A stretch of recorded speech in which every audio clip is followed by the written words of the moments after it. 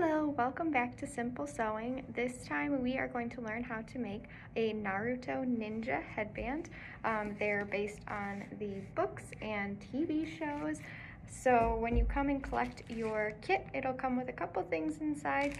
You will have your piece of fabric, a needle and thread, and also the hidden leaf symbol from the book.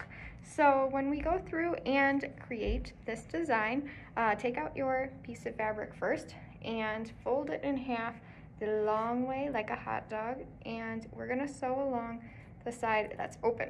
So you have the one side that's open, right, and one side that's closed. So we sew down this edge. And with this, you can use your needle and thread and hand sew it, or you can use your machine and just create a solid line down the side.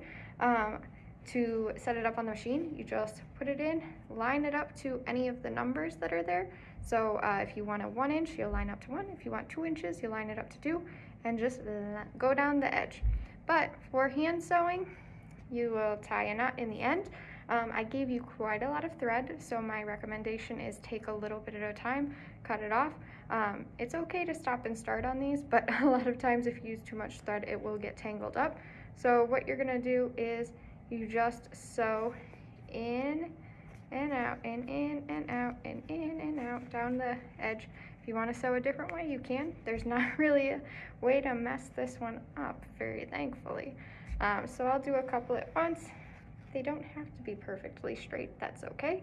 But you're gonna go down the entire edge and do one of the tops, but leave the other top open. And what does this do? It kind of creates like a sleeping bag almost. And what you're gonna do is, if you have a chopstick or a pencil, you are going to take the edge that you've sewn shut and put your pencil in it and poke it through. You can use your thumb too. That's what I do. And basically that's going to flip the design you've created inside out and hide the seam in the back.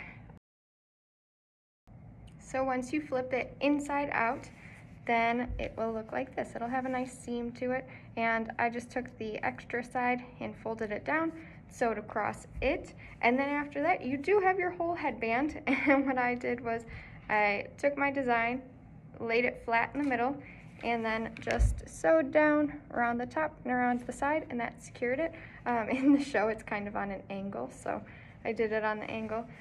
One thing I do recommend is, it doesn't matter how the back looks. Again, that's going to go against your forehead, so it doesn't matter. But I do recommend the line that you've sewn down the middle, try and move it to the middle of the back, just so then there's no line in your design or on the edges, right? So then all the parts that maybe aren't perfect are hidden away, so it doesn't matter, right? And then you can tie it around your forehead and you are ready to rock with your fancy ninja design. I hope you have some fun creating this one. Have a great day. Bye.